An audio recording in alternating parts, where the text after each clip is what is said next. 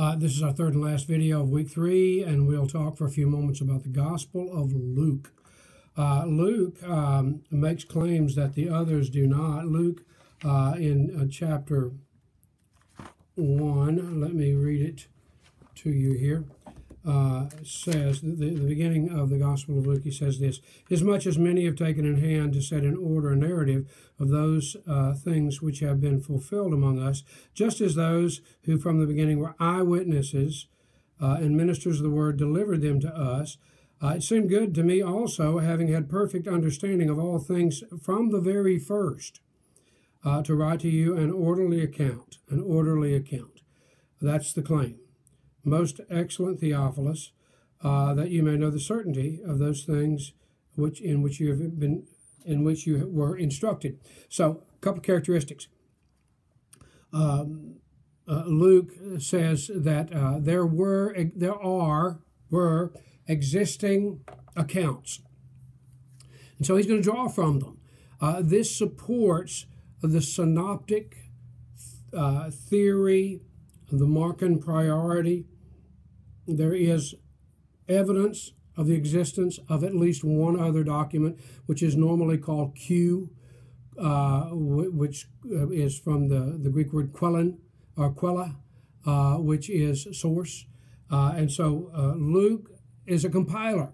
And by all indications, he was a companion of the Apostle Paul. Early church fathers indicate that Luke was a companion of Paul. Irenaeus says in the 2nd century, Ecclesiastical History by Eusebius states that Luke was a companion of Paul. He traveled with him.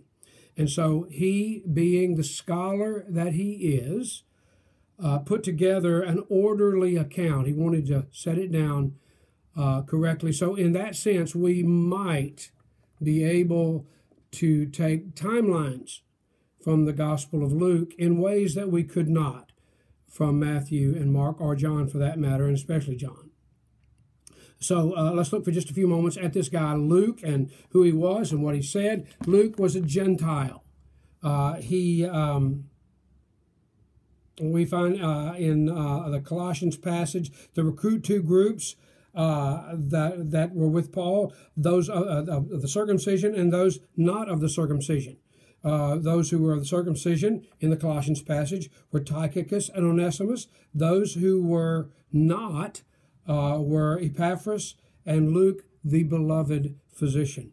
And there we have another indicator that Luke was a Gentile and that he was a doctor. He was a medical doctor.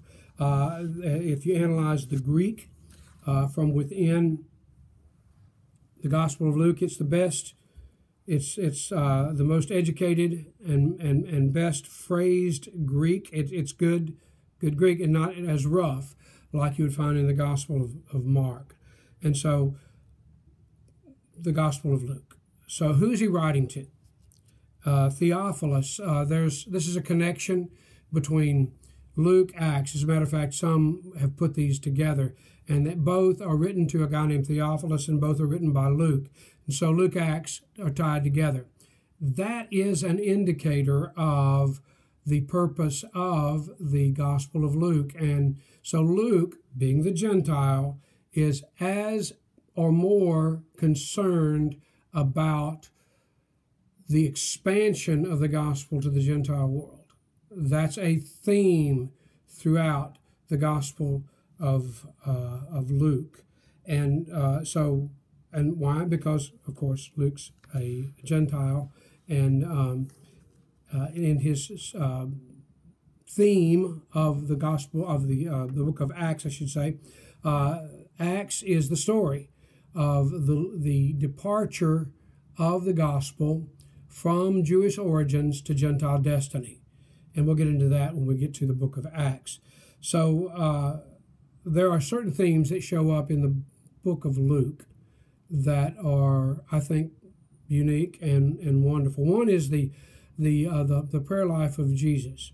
And this is in your notes on page 36, and I won't go into it, but if there was any of the accounts of the life of Jesus that pictured his prayer life, it would be Luke. And so it's well worth your investigation to just go through all of these different messages and verses that deal with the kind of prayer life that Jesus kept. His teachings on prayer. The ministry of the Holy Spirit is crucial in Luke. Matthew and Mark, at the end of them, is a commission. Go into all the world. Go into all the world. Go and preach the gospel. And they went preaching everywhere and signs following. That's Mark. The Great Commission in Matthew 28, 19, 20. Go therefore and make disciples of all nations, teaching them, baptizing them in the name of the Father and Son and the Holy Spirit. I'm with you always. You go to the end of Luke and it's different, because instead of go, it's stay. Now he says, you're going to get sent. You're going to go into the world. I'm going to send you out. But before you go, stay in Jerusalem until you be endued with power from on high. And then I'm going to make you my witnesses. This ties the end of Luke directly into the beginning of the book of Acts. And once again, the emphasis on the Gentile world. Case in point, the genealogies of Matthew and Luke are different. Well, how are they different? Matthew, being the gospel written for the Jews, goes back to Abraham. That's where it starts. Luke, being the gospel written to the Gentile world, goes back to Adam. So it's more inclusive in that sense.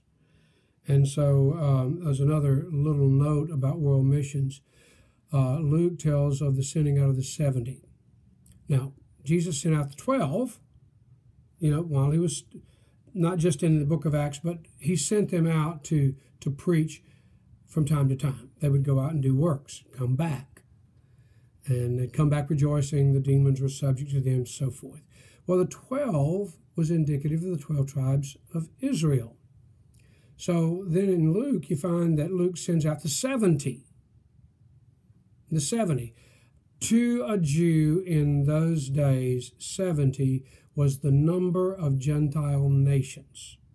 This goes back to the Tower of Babel. This goes back to the Genesis. And there was the belief that there were in the world, there's one Israel and 70 Gentile nations. So once again, Luke deals with world missions, world evangelization. Some of the stories are pointed that way. The Good Samaritan, which says that God's not just working here in the Jewish people. These Samaritan people are getting it too.